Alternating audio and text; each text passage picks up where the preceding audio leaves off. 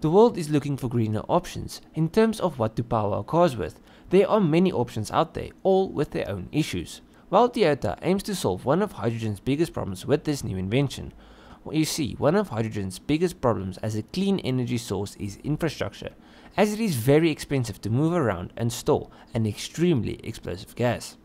While Toyota and their subordinate Woven Planet believe that they might have come up with a solution for this problem with their new portable hydrogen cartridge.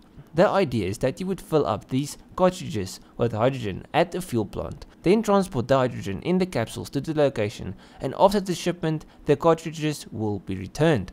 The cartridges are cylinders, 400mm long and 180mm in diameter, with a target weight of about 5 kg when full.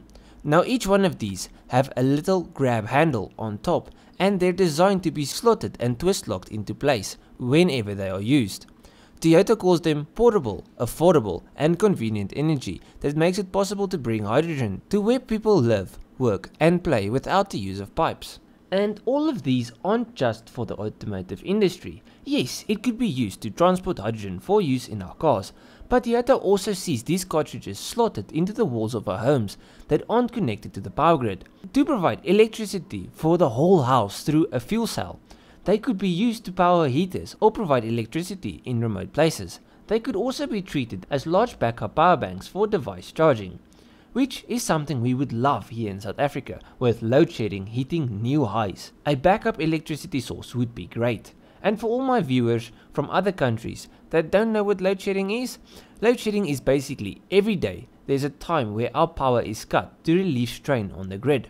At the moment it's so bad that we can have up to 6 hours a day without any power.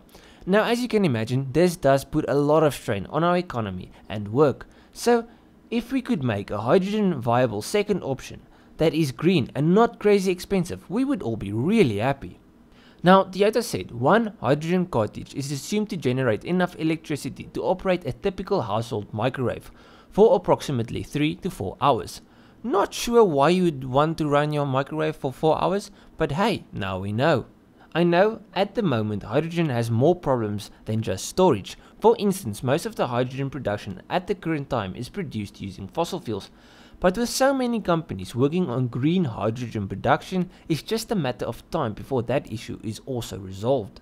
In fact, I made an entire video on an electrolyzer Hysata made, which is super efficient at the process of electrolysis. In fact, their new electrolyzer is 95% efficient at splitting the molecules, which means that there are almost no wasted potential energy. If you want to see more on that tech, I have a full video on it, and I will leave a link to it down below and a pop-up at the top of the screen. But now before I end off this video, let me tell you how I see hydrogen production in the future. I see a hydrogen plant using electrolyzers like the ones Hysata make, which are super efficient. Then I see these super efficient electrolyzers being powered by solar or maybe even nuclear energy. And before you go on and say bad things about nuclear energy, do some proper research on thorium nuclear energy production. It's safe and doesn't produce any bad emissions. With all this in mind, I don't really see a fully electric future. If we invest our money smart, a hydrogen future is more than possible. But let me know what you think down below. Do you agree or disagree? I welcome counterpoints. It gives me things to research. Anyways, if you guys enjoyed this video, please leave a like and subscribe to the channel. I've got many more videos on the future of motoring and just like motoring content in general. Like, I really like cars. So if you like cars, you'll like my channel. Yeah, so I'll check you guys in the next one. Cheers, eh?